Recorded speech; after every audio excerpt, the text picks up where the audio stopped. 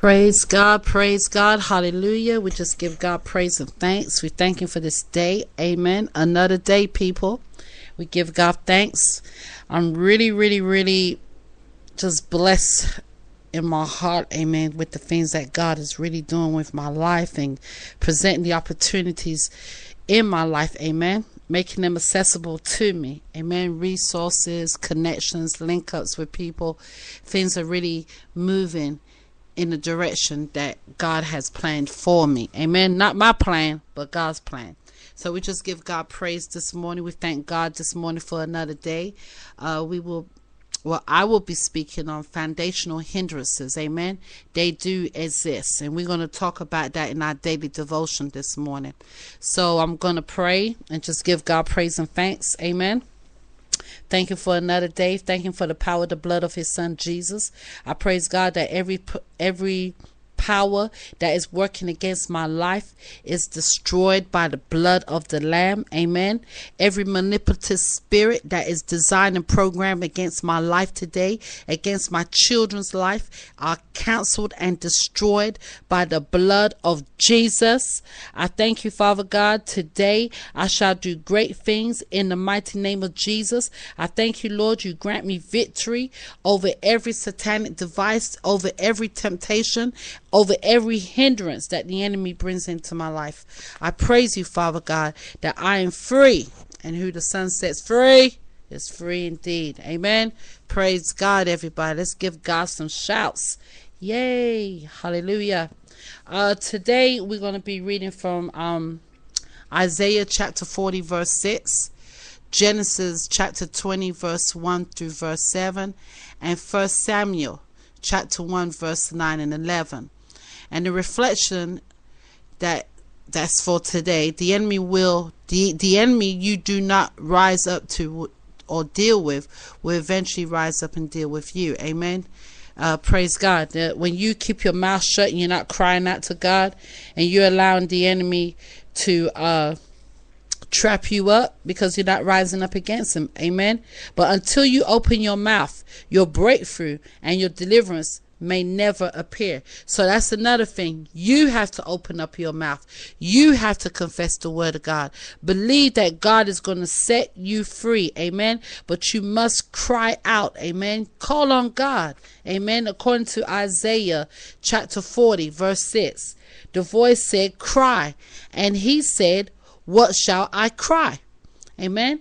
And a lot of times, a lot of people really don't know what to cry out about, what to pray about to God. But the scripture specifically tells us in the book of Psalms that we are to cry out to God. Amen. And God will deliver us out of all our troubles. He will deliver us out of all our afflictions. Amen. God is a deliverer. He is faithful and just to deliver us. Amen. But you got to try God out for yourself. You got to know God. Amen.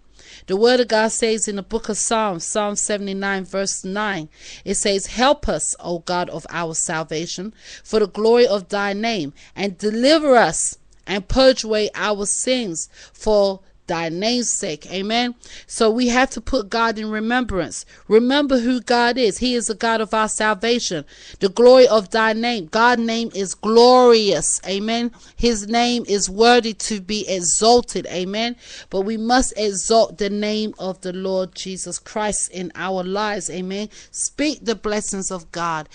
Get connected, get linked up, stay connected, stay linked up with God, amen. Even around godly people, strong people, soldiers, militant people who know how to pray, understand spiritual warfare, understands deliverance, amen. Are not afraid of the gospel of Jesus Christ. They're not afraid of it, and they sure ain't ashamed of it. Amen. Praise God. Many people keep their mouths shut because they allow reproach to come into their life. Amen. Reproach brings shame. And some people, when they get into their little tight situations, when they get caught up in situations, they're so ashamed. They don't want to talk about the goodness of God and how God can deliver them. Amen. But ready to receive a prophecy, ready to hear someone to tell them what God is saying to them. But I'm telling you right now, God doesn't always send word through a prophet. God will send word directly to you. Amen. Praise God. Praise God. We just thank God for this day. for another awesome day. Amen. It says here in the book of Genesis chapter 20, verses 1 through 7. It says, "And Abraham journeyed from hence toward the south country, and dwelled between Kadesh and Shur, and sojourned in Gerar. And Abraham said of Sarah his wife, She is my sister. And Amalek, the king of Gerar, sent and took Sarah." Okay.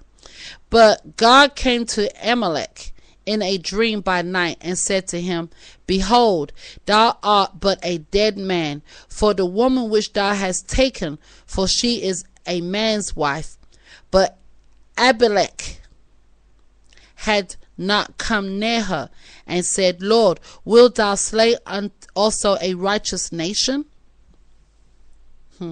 Wilt thou slay also a righteous nation? "Said he not unto me, She is my sister?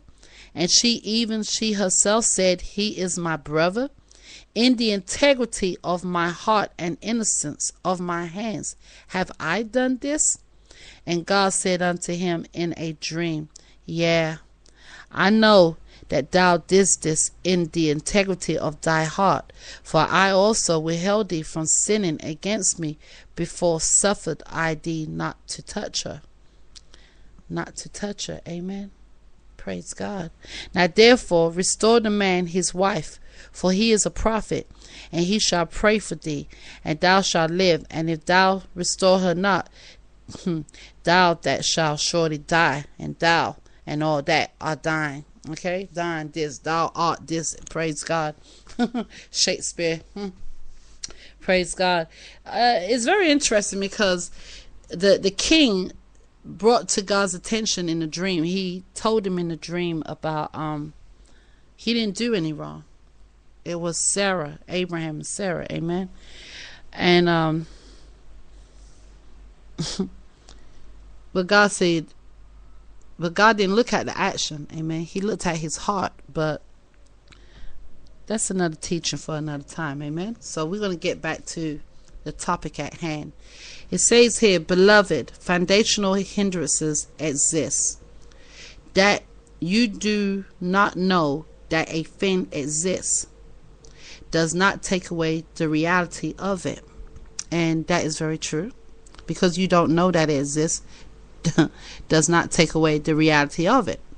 There are some things that stop your father and his father before him, and they must not be allowed to stop you. Do you know there are some trends that are particular to certain families, tribes, or even countries? Do you know that there are particular circumstances that happen only in some parts of the world and not in others? It is only a foolish man who will see negative trends reoccurring in his life and do nothing about it. The enemy you do not rise up to deal with will eventually rise up to deal with you. If you do not deal with a situation, you are only reserving it for your unborn children to deal with. You need to take it by force. I am reminded of a foundational challenge that Abraham suffered. The lie that he told about his wife Sarah was repeated by his own son in an uncanny manner. How did Isaac know to tell the same lie about his own wife several years later? The foundation was speaking against him. How come he also gave birth to a son who eventually known as the supplanter, the greatest lie of all, Jacob? Amen. The greatest lie of all. If you are going to break out of the cage that the devil wants you to sleep in, then you must take your deliverance by force. Amen. Take it by force, people. Amen. You want to get out of that cage that the enemy is trapping you up in? Amen. Trapping your soul, causing foundational curses to exist in your life. Amen. You got to get violent and take it by force. Amen. And say the kingdom of God suffereth violence, and the violent take it by force. Matthew 11 verse 12. Praise God. And it says right here, you must deliver yourself before the enemy of your destiny. You must deliver yourself before the enemy of your destiny succeeds to quench your star. Amen. No one knows how many years Hannah suffered in affliction, yet the Bible tells us that she went to Shiloh on a yearly basis. What made that particular trip different? It was her cry. Amen. Praise God. It was her cry. And that's coming from the book of Samuel, 1 Samuel chapter 1, verse 9 through 11. She made several trips to Shiloh, but this time her prayer was answered. Why? But she cried out to God. Going back to Isaiah chapter 40, verse 6, the voice said, cry. And he said, what shall I cry? You need to understand that there's different levels of prayer. There's different levels of prayer, and there's a prayer of breakthrough. There's a prayer where you're going to pray enough is enough. There is a prayer of deliverance and salvation. There is a prayer of liberation. But you got to know and understand what type of prayer you have to pray. Just like this woman, she said enough was enough. She went and she prayed. Even the prophet Elias thought she was drunk, but she was so filled in the spirit, amen, that she was crying out to God, and God heard her cry, and he honored her. Amen. He honored her prayer. Praise God.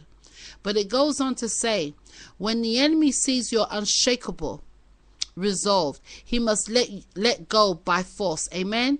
When the enemy sees you are unshakable, he can't mess with you. Amen. Guess what? He's going to have to let you go. Amen. He's going to have to let your stuff go. Amen. Praise God. Let it go in the name of Jesus. My life does not belong to you. I belong to the body of Christ. My life is in the hands of God. Amen. God carved me. Amen. He said, I would never forget you. I have carved you upon the palms of my hands. Amen. Isaiah 49 verse 15 through verse 16. God said, I will never forget you. God has not forgotten you. But you got to cry out to God. Put God in remembrance. Remind God of his promises, just like every man of God and woman of God in the scriptures.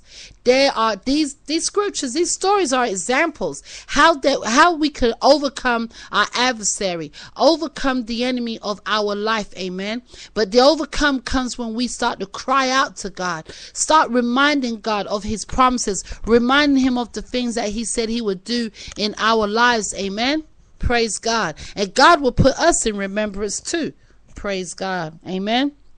It says right here, Jabez suffered from the day he was born till he was adulthood under an inexplicable yoke of sorrow without change. His destiny of honor was aborted for several years.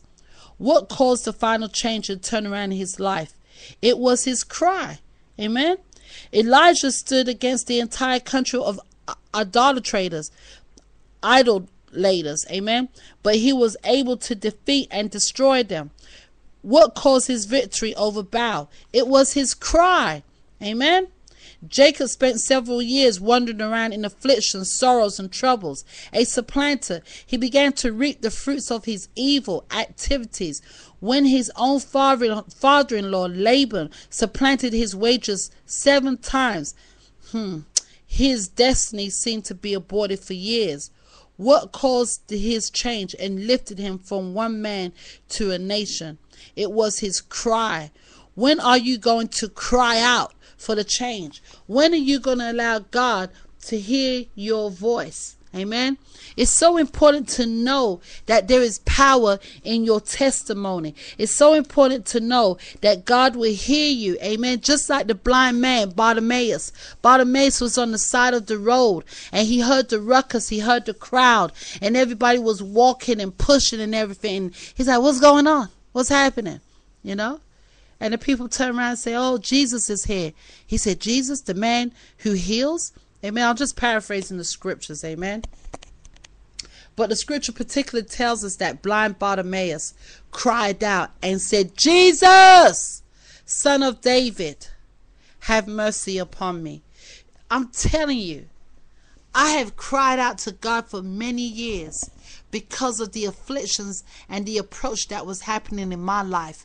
But a lot of that, what was occurring in my life, because it came from my father's side and it came from my mother's side. And those foundational hindrances had to be broken in my life. Those generational curses, had to be broken by the power of the name of Jesus, Son of David.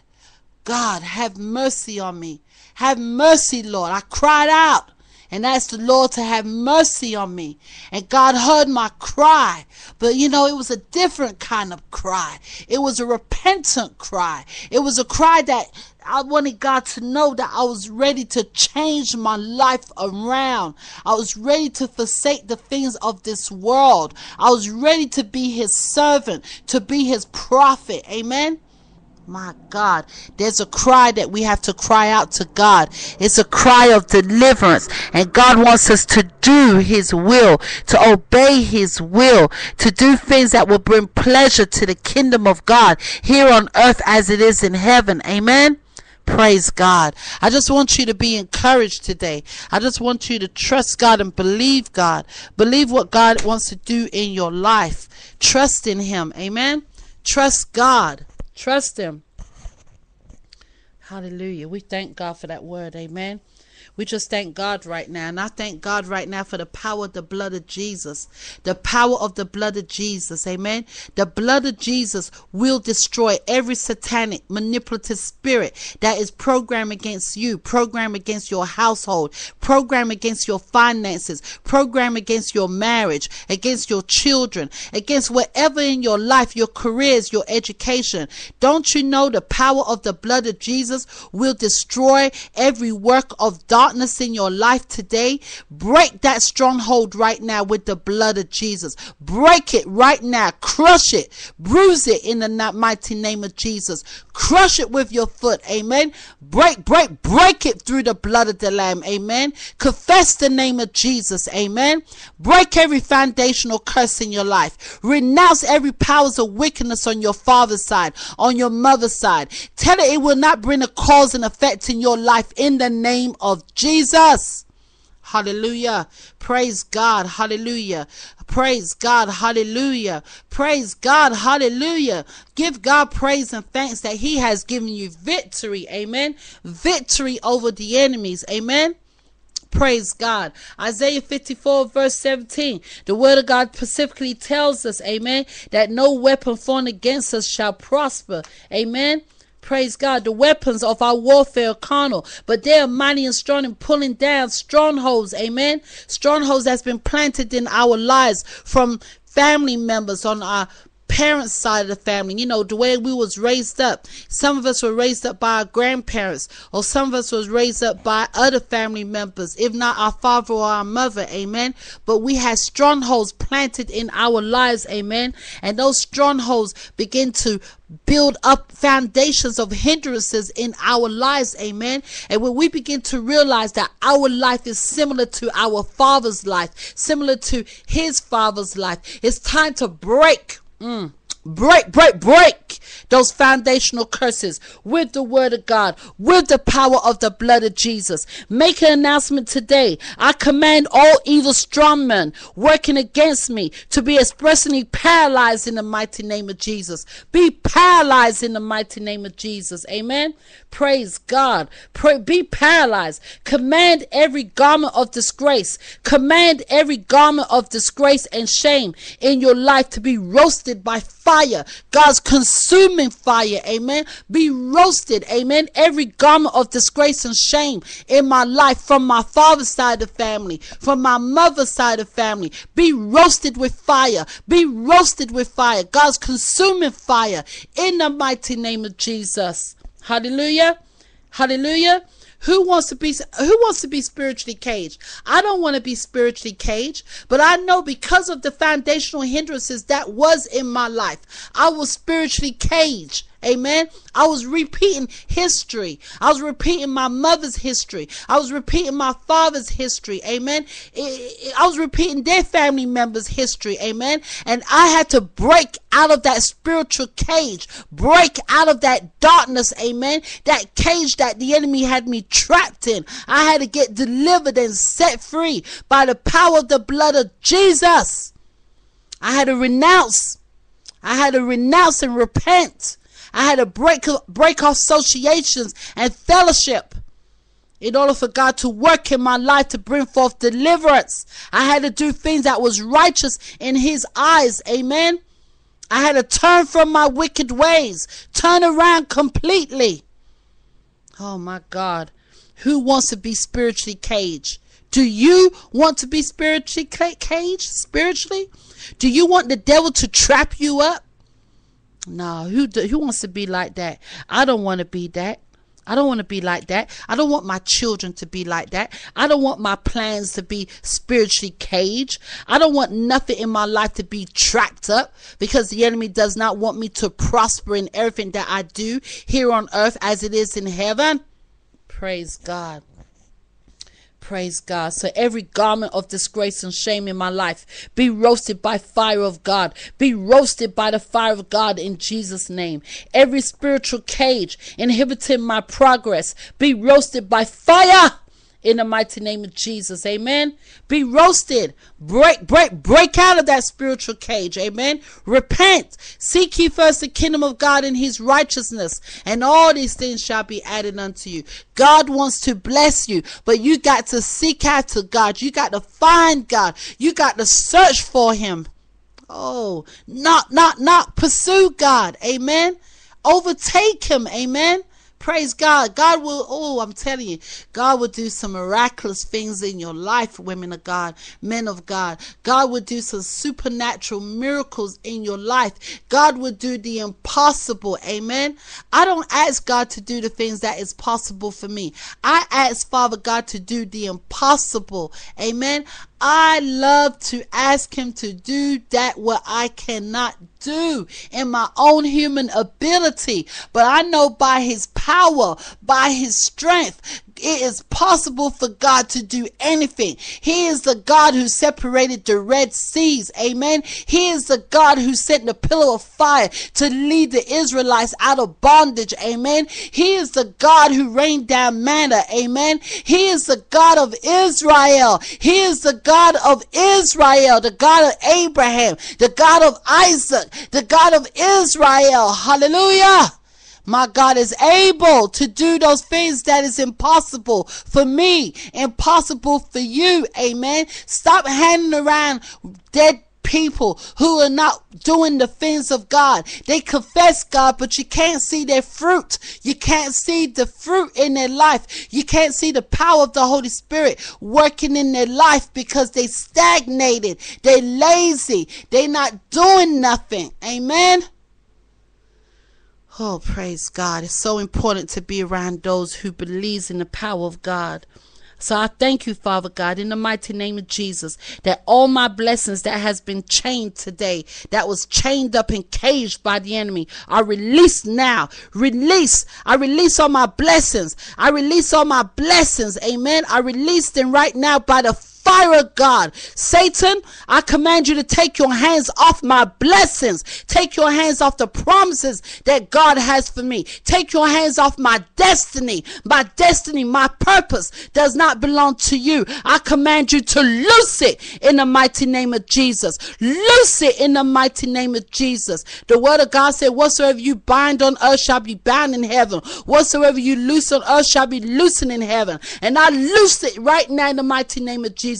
I loose it right now. I loose my blessings. I loose my promises. Loose it in the mighty name of Jesus. Oh, Raboshata. I loose the fire of God. God's consuming fire. Amen. God said he is fire. He is consuming fire. God will burn away the dross in our lives. Amen. God will cleanse us. God will purify us. Amen. He will break every foundational curse in our life. There will no longer be foundational hindrances in our lives. Amen. God is setting us free. God is delivering us. Amen. But you must cry out out to God. You must cry out to God. You must cry out to God. Amen.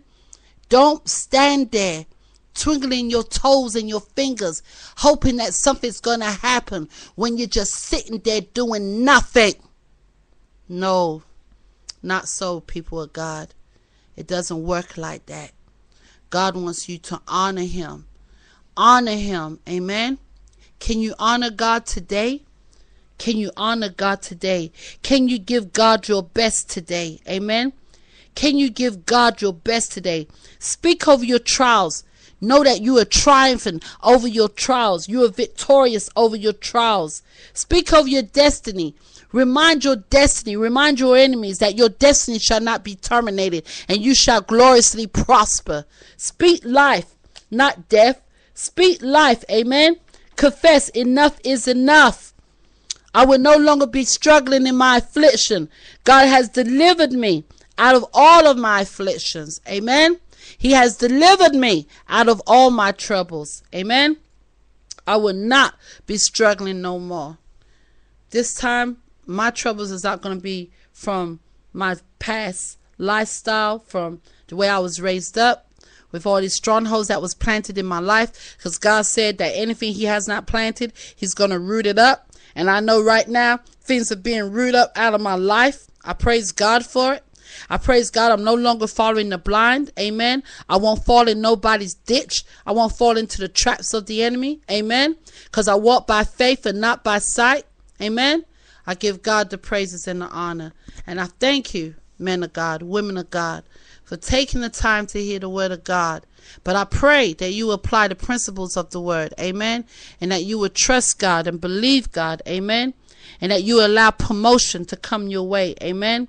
That you allow promotion to come your way. That you allow God to exalt you. Amen. It says, humble yourself, therefore, under the mighty hand of God, and he will exalt you. Amen. God will exalt you in due time. God is the one that promotes. He sets one up and puts one down. Amen. Let God be your promoter, not man. Let God promote you. Let God send you to the places that he needs to send you, not man. Because anywhere God's going to send you, believe me, provisions will be there for you. Resources will be there for you because God sent you. Amen. Amen. To God be the glory. I pray that you enjoyed the message today. I pray that you will receive your deliverance. Amen. That you will confess the prayers. Amen. Speak life. Speak prophecies over your life and start trusting in God, because God is a good God. Yes, he is.